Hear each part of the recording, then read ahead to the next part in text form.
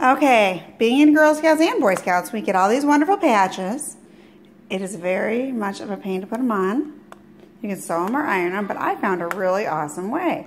So if you have a hair straightener, check this out. You put it where you want it, in between. You just squeeze it. Actually, I did warm up the sash with the hair crimper just by going like this on an empty spot first.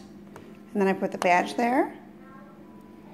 About 45 seconds. I've done this a couple times. But this is how I put on all of her badges. And she's the only girl in her troop whose badges have not fallen off yet.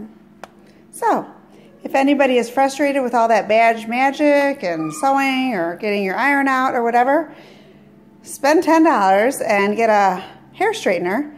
It's pretty amazing. Hope that this helps some people. Take care. Bye-bye.